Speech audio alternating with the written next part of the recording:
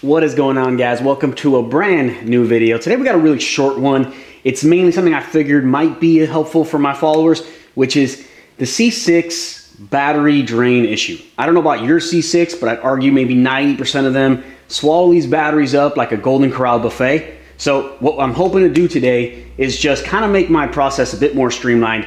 I actually found a video, a YouTube video where this gentleman did this. This is not like original content, but I figured if anyone hasn't seen it, I thought it was a really cool way to just streamline the process when you pull the car in the garage. So I'm gonna get it done. Let's jump into it.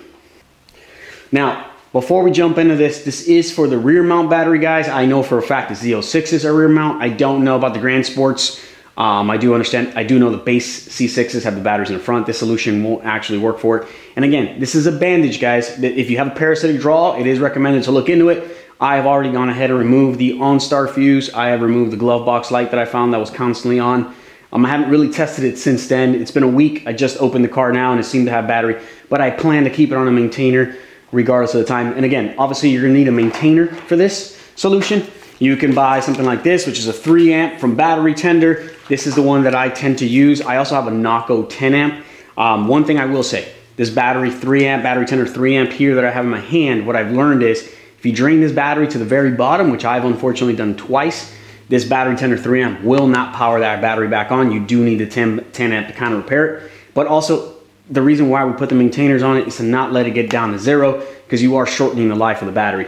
The solution here is to kind of automate or reduce the friction time of actually plugging it into the tender. You can call it laziness, but I like to streamline the process. You are going to need this. I'll link it down in the description.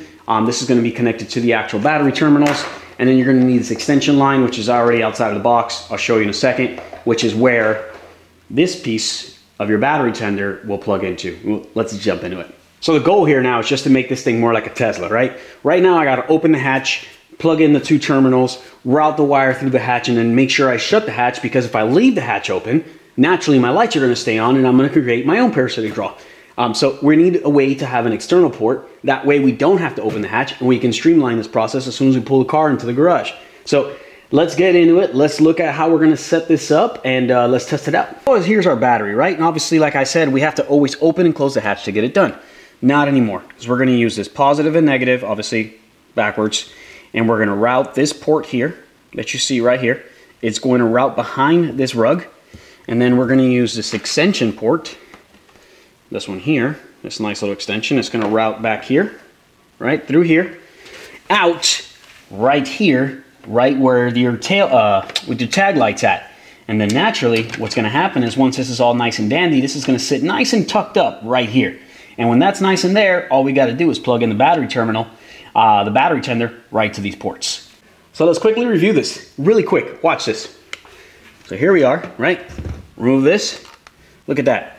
We've got one plugged in right here. We've got the other right here, kind of routed back here, obviously tapping back here. We do have to remove this brake light to kind of access it, and then you route it right here. Check it out.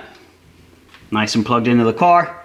When I want to remove it, I just pull this cable down, cover it with that. You can't even see it. I love it. Wrapping this thing up, guys. Like I said, a real short video. I think it's something that all C6 owners kind of struggle with. And again, it's just a bandage. If you have a serious parasitic draw, you might want to look into that. But this will definitely help, prevent, kind of walking out your car a week later and it be dead. Drop a comment below, ask any questions below. I will link the products in the description and the YouTube channel that I originally saw this from, because I appreciate finding good content like this that kind of just helps out everyone with their vehicles. So I'll see you in the next one, guys. Peace.